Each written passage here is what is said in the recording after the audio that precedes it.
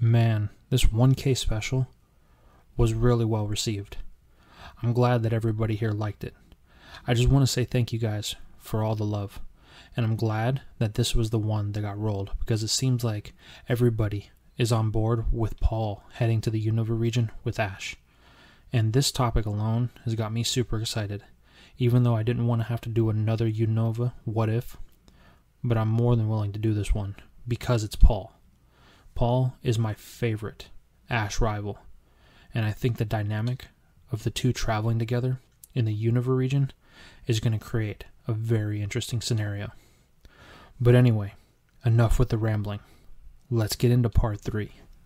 Last time, we saw Ash and Paul both decide to take on the UNOVA Gym Challenge. After Ash added P-Dove and Oshawott to his team, and Paul added Tepig to his team, the duo headed to Striaton City and challenged the Striaton Gym, where Ash won with Oshawott and Paul won with Tepig.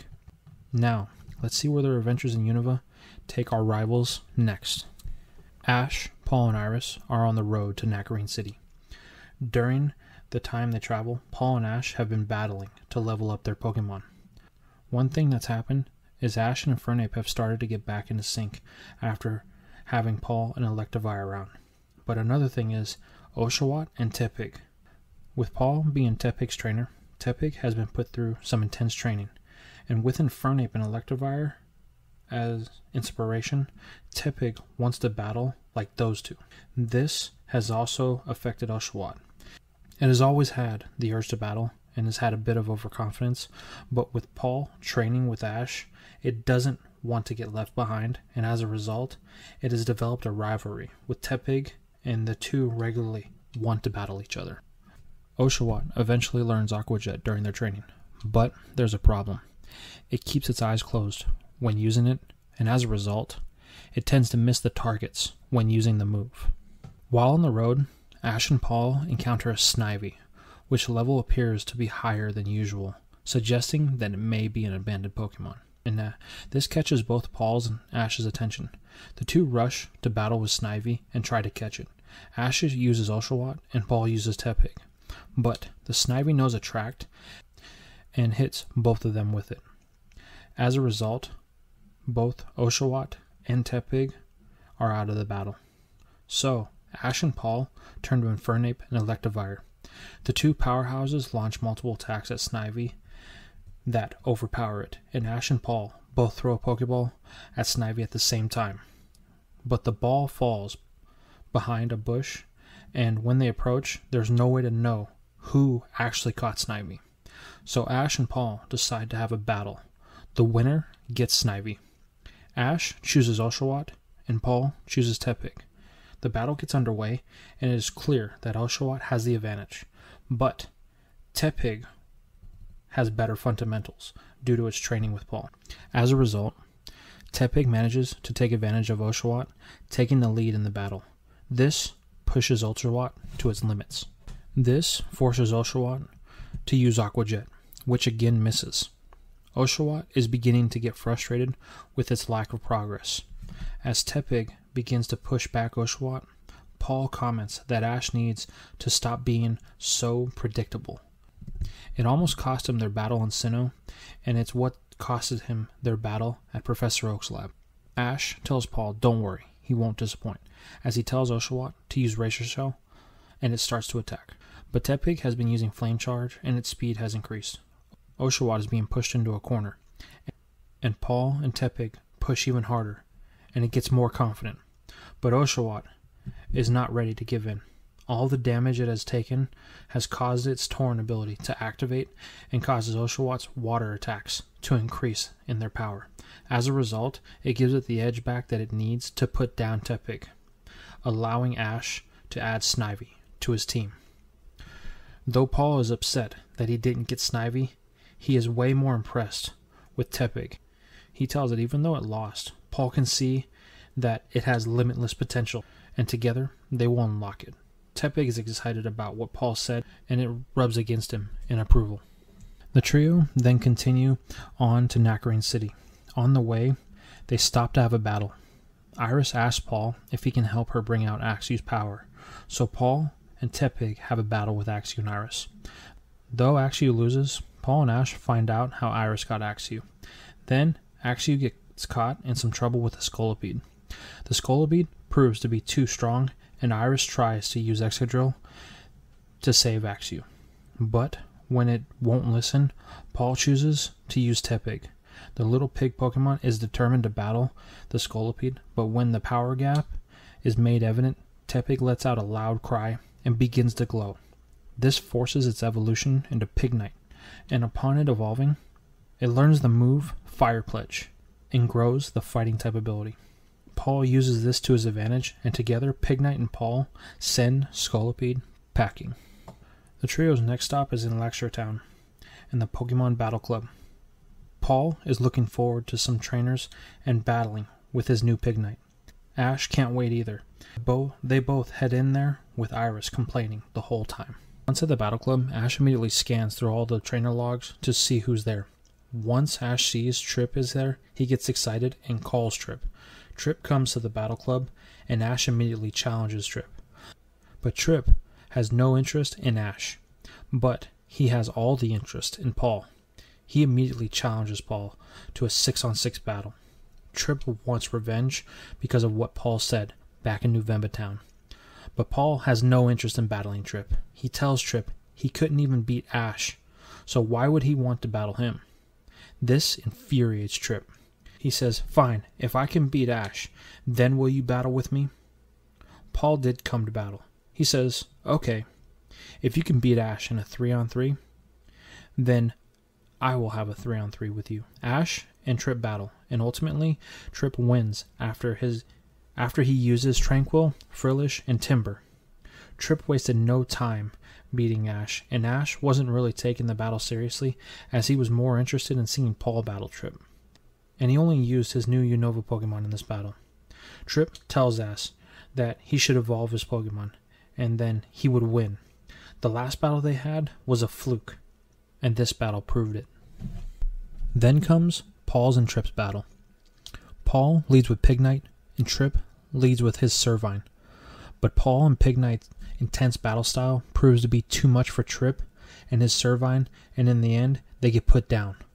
But Trip sends in his Lampent and manages to put down Pignite. Paul then wastes no time and sends in Electivire. This makes the match very one-sided, and Paul puts down Trip's last two Pokemon with no effort. Paul then tells Trip, you told Ash that the last battle you two had was a fluke, but you didn't even realize that Ash took it easy on you." Trip, shocked, says, "What do you mean?" Paul says, "The 3 Pokemon that Ash used were Pokemon with the least amount of experience, and you beat them. Ash pulled his punches, but I don't. You are still a weak trainer. The only reason you even beat Pignite is because I let you." Then Paul walks away, leaving Trip in silence. Later, at the Pokemon Center, Ash asks Paul why he was so harsh with Trip today. Paul tells Ash it's simple. Trip thinks he's better because he does the basic things, by the book, evolving Pokemon, battling. There's more to Pokemon than that. That's something that I learned from you, Ash, and he needs to realize it as well. And besides, him having 2 rivals will be good for him. And it's motivation for us not to get lazy and to keep training, to get stronger. Ash does agree with the motivation, but still thinks Paul could be nicer about it. But it's Paul, and Ash knows he doesn't try to be nice. He tells people what they need to hear. Now, on the way to NACARENE City, the trio stop for lunch near a river and notice a Dwebble searching for a new rock to call its home, when a bunch of other Dwebble gang up on it and steal the rock. The Dwebble wanted to make into its home. Paul doesn't really want to get involved, as he sees no need. They are just wild Pokemon having a territorial dispute. But Ash insists that they help Dwebble. After hours of searching, night falls, and the trio take a rest. The next morning, they head out to look for the other Dwebble, which leads to them finding the Dwebble, and after they try running away, Dwebble battles for its home back. But it is outnumbered. Ash tries to send in Pikachu to help it, but Paul stops him. He tells Ash if this is what Dwebble wants, then he needs to fight for it by himself.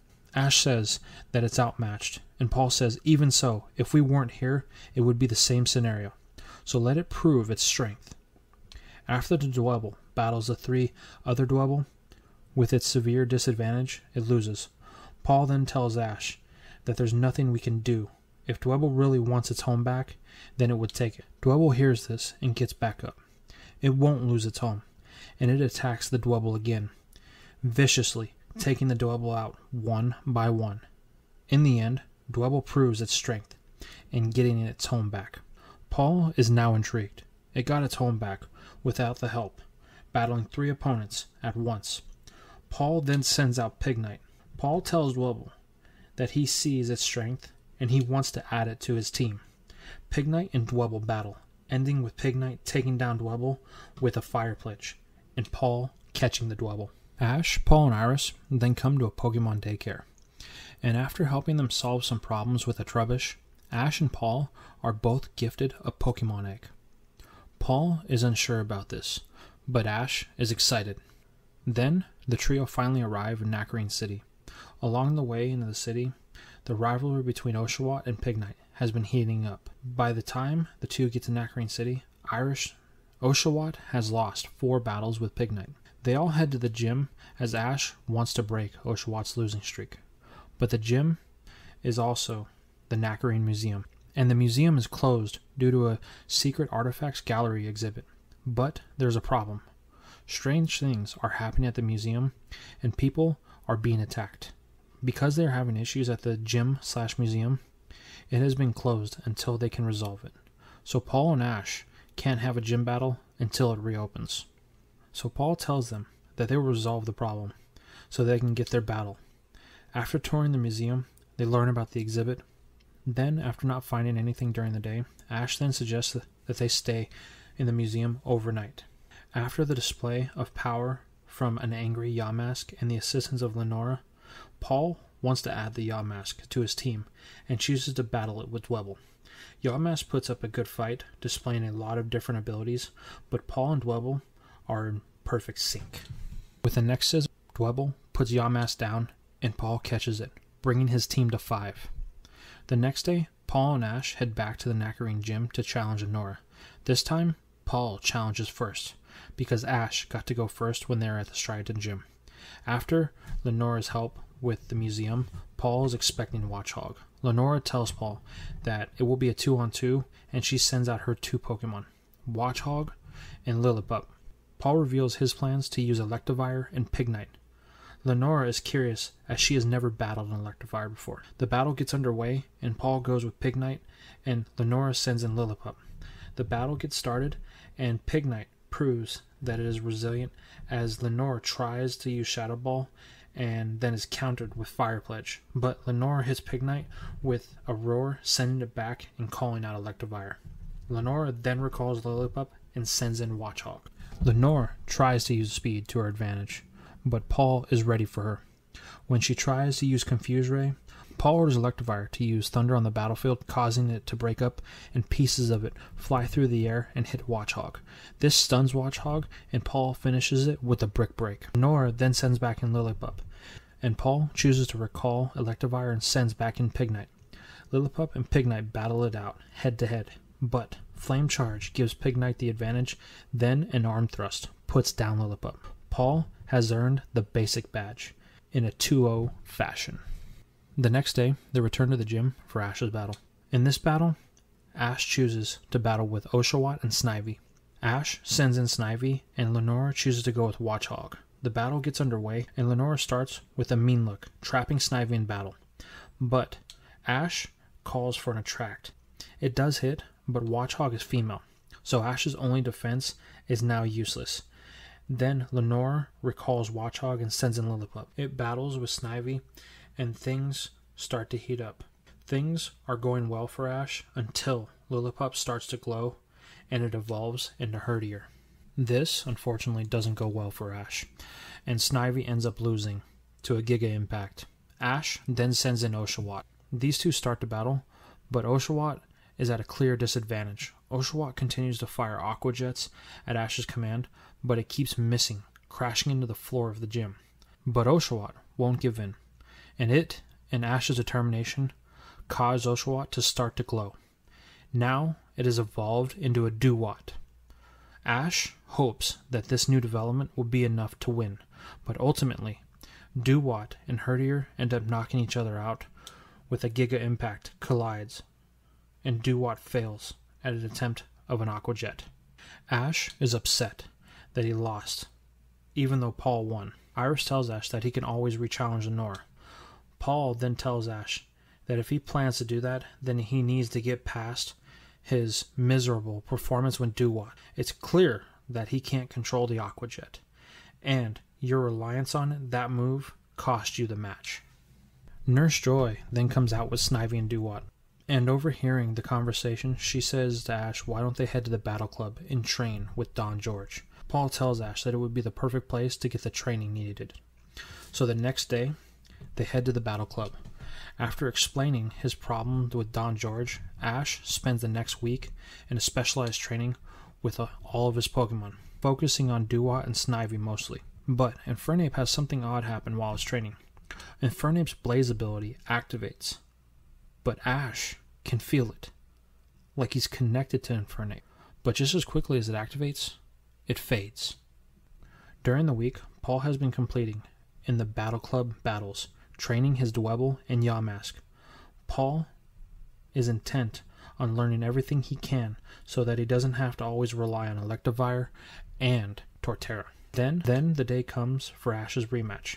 They head to the gym, but there is a problem when they arrive. Lenora isn't there, and Ash is informed that she is headed out to an archaeological dig in eastern UNOVA and won't be back for several months. Now Ash can't have the rematch, and Paul doesn't want to win. So now, what will they be able to do? And that's all we have for this part. What do you guys think so far of part 3 of the 1K special? How do you feel about the rivalry between do-wot and Pignite? How do you feel about Ash and Paul's team so far? Where do you think that these teams are going to be going? And of course, what was that connection that Ash had with Infernape for that split second? Let me know what you guys think in the comments down below. And if you liked the video, please make sure to hit the like and subscribe button. Turn on the notifications so that you'll never miss a video. And if you want to talk with other people in the Ronin clan, please join the Discord in the link in the description. I will see you in the next video.